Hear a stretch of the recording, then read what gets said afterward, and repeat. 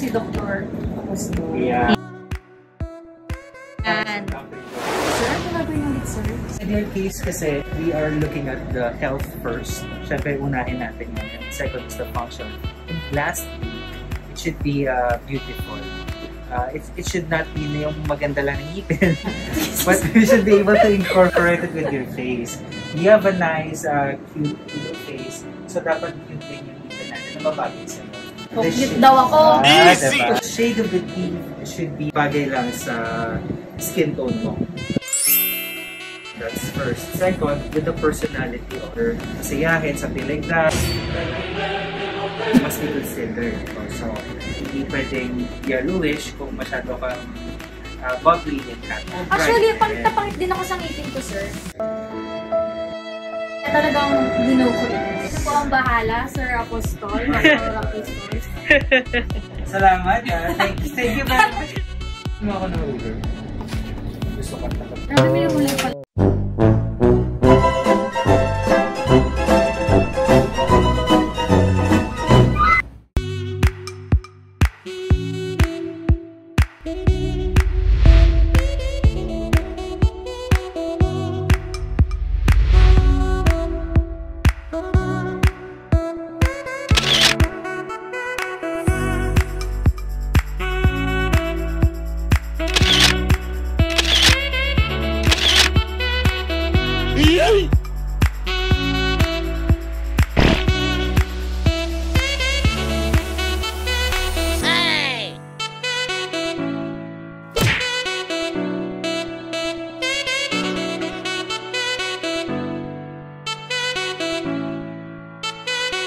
A few moments later.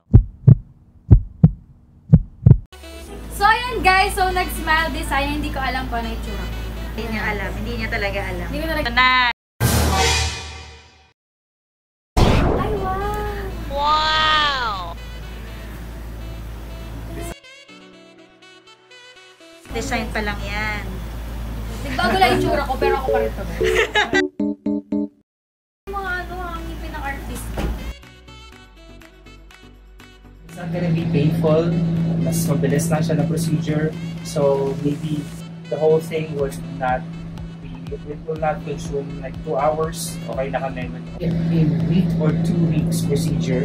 Kasi we have to make sure that the gums are fully healed and nakapag-adjust si Vien before we can complete with a permanent veneer.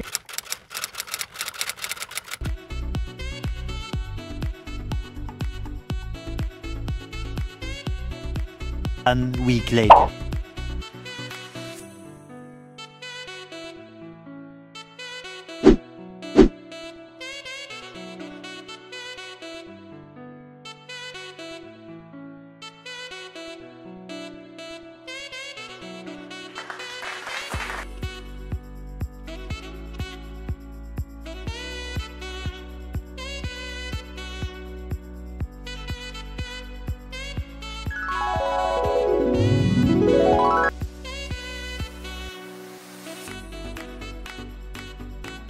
A month, meaning it acts like your natural part of your body.